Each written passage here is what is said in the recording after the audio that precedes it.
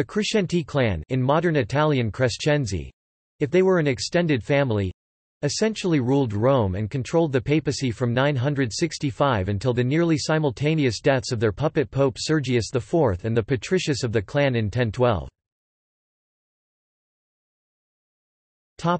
History.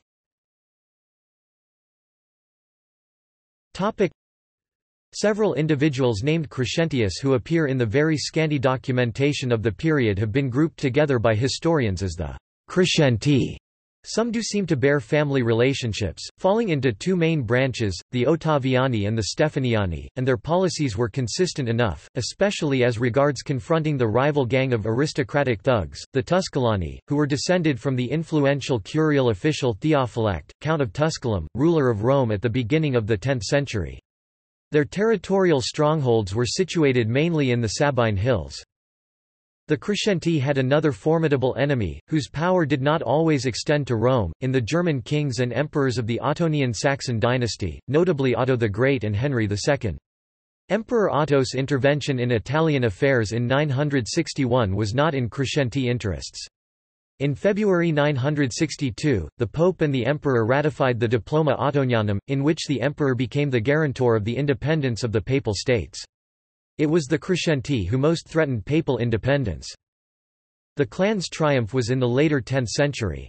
They produced one pope from among their number, John XIII, and controlled most of the others, whom the leaders of the Crescentii installed as puppet popes. They held the secular offices such as prefectus by which Rome was technically still governed, and exacted large contributions and donations from the papal treasury, in a thinly disguised extortion. From this power base within the city, they were able to influence even those popes who had not been their direct candidates. In the countryside, Crescentii castles concentrated a cluster of population that depended on them for their defense and were dependable armed members of the Crescentii clientage. After Sergius IV's death 1012, the Crescentii simply installed their candidate, Gregory, in the Lateran, without the assent of the cardinals. A struggle flared between the Crescentii and the rival Tusculani. The failure of their bold attempt and the pontificate of the Tusculan Pope Benedict VIII, whose powerful protector was the King of the Germans, Henry II, whom he crowned emperor in Rome in 1014, forced the Crescentii out of Rome, retreating to the fortified strongholds. In the 1020s, the abbot Hugh of Farfa was able to play one branch of Crescentii against another, and Crescentii support of two unsuccessful antipopes in mid-century, Sylvester III Pope in 1045 and Benedict X in 1058 were symptoms of the clan's loss of unity and political prestige. As landowners, they settled into more local forms of patronage, as the Crescentii. Notes.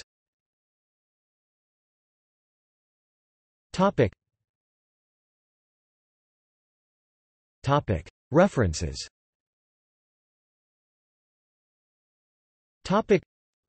Luscombe, David and Riley Smith, Jonathan, 2004. New Cambridge Medieval History, C1024 c.1198, Volume 4. This article incorporates text from a publication now in the public domain. Herbermann, Charles, ed. 1913. Crescentius. Catholic Encyclopedia. New York, Robert Appleton. External links.